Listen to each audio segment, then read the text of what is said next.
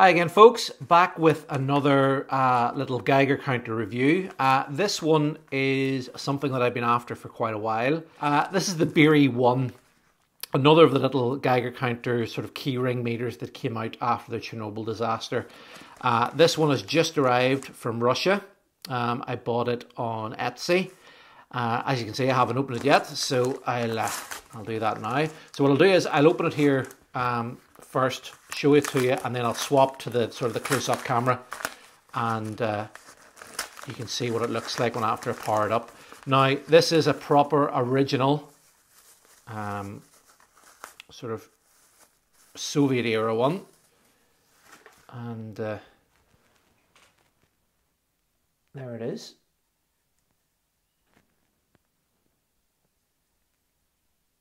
So it is a proper original, and I've always wanted an original one. And yes, it has the little battery adapters inside. So I have batteries for it. So what I'll do is I'll get these batteries opened, and we'll swap over to the second camera. Get it up nice and close, and you can see it detecting some sources. So yeah, quick jump cut.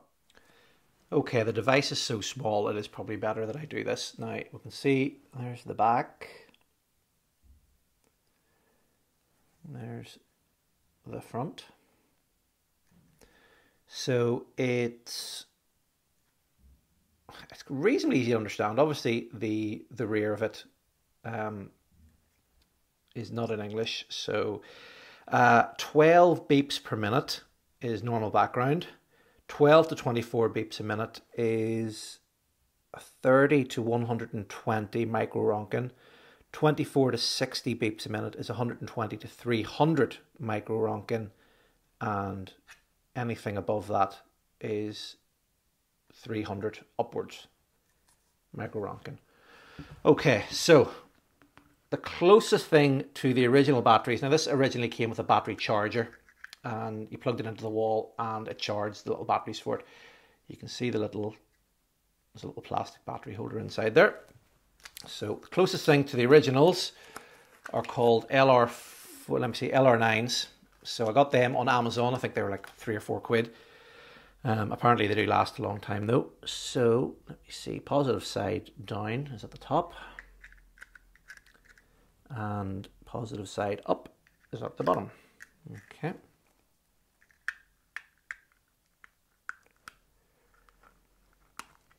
That's it, and then little on-off switch.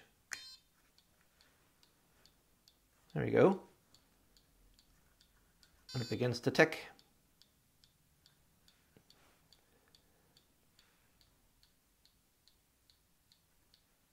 And every time it detects a pulse, you get a little beep.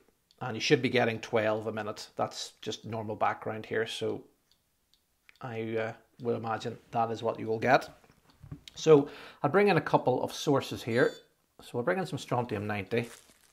So there's a SBM21 in this little tiny little Geiger-Müller tube in the bottom there. So I'll set that about here, and I'll slowly start bringing. Oh, look at that there. Now I am, let me see where my finger is. The source is about, let me see, in fact I'll turn it around. There's the source there. So you can see it's already picking it up, and it's that distance away.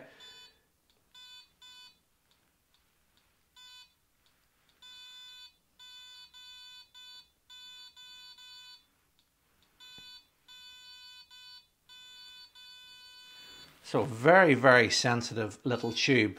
I'm actually surprised how sensitive for how small it is. But you can see they're totally off scale.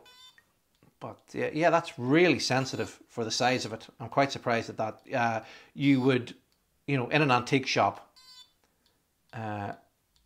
this would be quite a handy little device to keep in your pocket, or a car boot sale or something like that there. Military fair or something. If you wanted to test, if you wanted something discreet in your pocket that you wanted to just, test a meter in an antiques fair, I think if you pull out a Geiger counter at an antiques fair and start going around everything, the sellers probably will know what you're up to. And I have seen in the past them putting the price of something up because they see that I know that I'm buying it for, because it is radioactive. If you sort of play dumb and just want the bad because it looks nice, you'll maybe get it a little bit cheaper. You know, just things like that there. But that could just maybe being paranoid. But yeah, it's very, very sensitive. I'm really surprised at how sensitive it is. That tube is awesome. SBM21. I'll have a little look. It looks as if it's been glued. I can see evidence that it's been glued here with super glue in the past. So I will not try to open this because the plastic will probably crack. But I'll have a look online to see how you would go about opening this and see if I can have a look at what the SBM21 tube looks like inside. But just like buses, I've been after one of these for quite a long time, and it's quite funny because about 2 days after I got this one, it's the same product but slightly modernized. So this is a UK version of the BIRI-1. So as you can see, we have English language, and the instructions on the back are in English. So it's yeah, it's pretty weird how, you know, it's exactly the same unit. Obviously they came in different colors. I tend to see the black ones more commonly for sale. They've stuck these new labels on them, and makes them, well, it doesn't make them more usable, but it makes them slightly more user friendly, I suppose. But what we have here, same unit. They've made one minor alteration inside, in that the battery compartment, they have 3D printed a little adapter, so you can put LR44 batteries in instead of the LR9s, and it just makes it a little bit more user friendly, easier to get the batteries, cheaper as well. You can pretty much pick those batteries up in, you know, any supermarket. And we'll turn this one off, turn this one on. Same beep, same LED light, clicks a little bit, and we'll bring in the strontium 90 and see what happens. Yep, still is sensitive.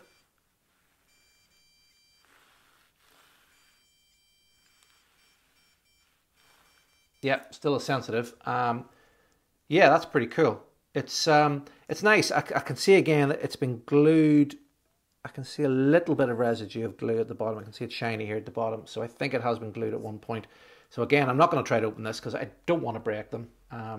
Especially don't want to break this one. To get one at that price in this, you know, day and age is pretty rare. I remember when these were, you know, 20 quid a couple of years ago on eBay, and you could buy them any day of the week you wanted one. You know, there's a guy, I'm pretty sure it's like $400 or something he's looking for. It's something absolutely ridiculous like that. And they just are not worth that. I'll probably put this one on display and I'll use this one.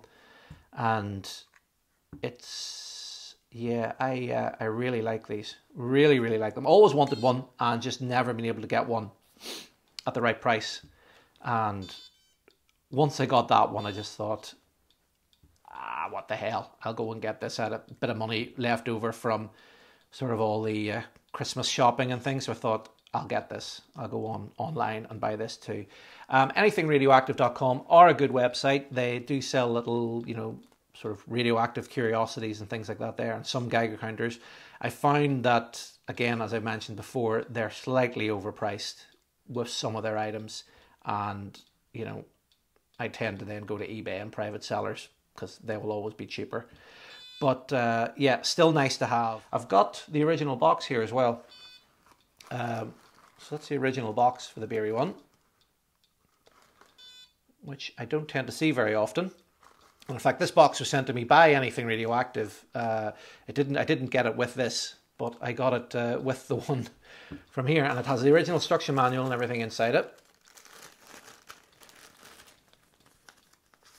Now, it's all in Ukrainian, but there it is, the original manual. And I've run it through Google Translate, and it, you know, it does tell you everything you need to know. And then I've got the little sort of report to let you know that it's been checked by somebody. And you can see there, well, I don't know if you can see it, 1991. So it's still working absolutely perfectly. Such a simple little device. And that, I'm really impressed with that SBM21 tube. Really, really good little tube inside it. But there we go.